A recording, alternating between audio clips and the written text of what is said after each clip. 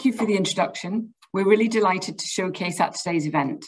I'm Kirsty, co-founder and CEO of Senisca, a discovery stage biotech spin-out from the University of Exeter. We are world leaders in the molecular biology of aging and have developed a new patent-protected approach to treat age-related disease. Aging and age-related disease are driven by the accumulation of senescent aged cells. Removal of these cells has been demonstrated to bring about rejuvenation of old animals. Strategies for their removal include senolytic approaches to kill senescent cells or xenomorphic approaches to rejuvenate them.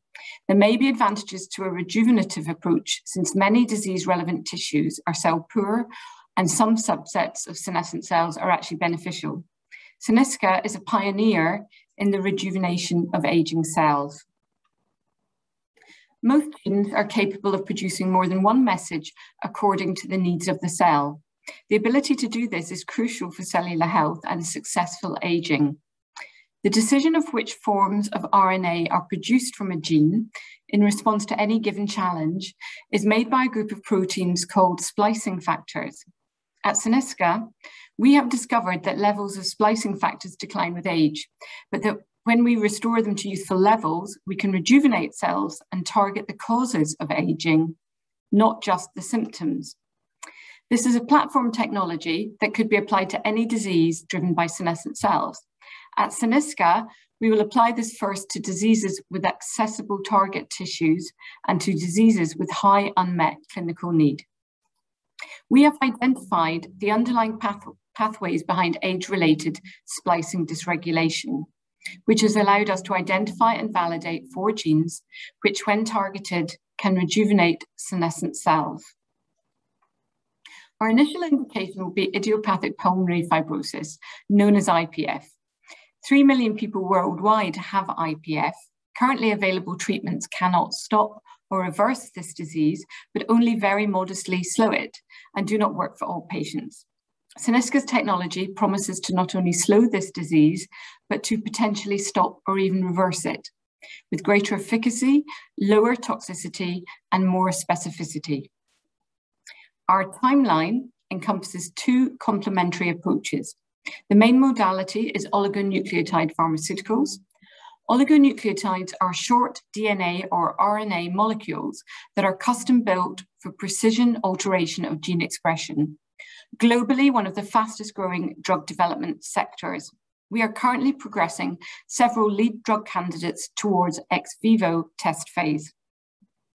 The second modality is a small molecule approach applied to skin aging. This is a self-contained, targeted piece of work with cost-neutral research due to the award of a £240,000 Innovate UK grant. And we are in the final stage of negotiating key terms for a global licensing deal with a large US-based cosmetic co-development partner. We recently designated global territories for protection of our background IP. Future IP will be tailored towards each indication and is supported by a strong and established R&D base, including protected access to £30 million plus world-class RNA lab facilities provided free of charge to Senisca by the University of Exeter for a minimum of 7 years. This lab access, together with our long-standing expertise in senescent cell biology, presents an extremely high barrier to entry for potential competitors. Our team consists of Professor Lorna Harries as CSO, myself as CEO, and Dr. Ben Lee as CTO. In addition, we have some very relevant people on our scientific advisory board, and we have recently appointed Scott Beattie, ex-CEO of Elizabeth Arden and Vice Chair of Revlon, as Board Director responsible for Senisca's Skin Aesthetic commercial programme.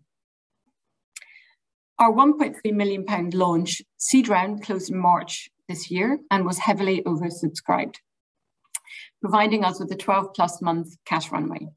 We're opening a new £1 million financing round next month as bridging finance ahead of a larger £3 to £5 million seed round towards the end of 2022.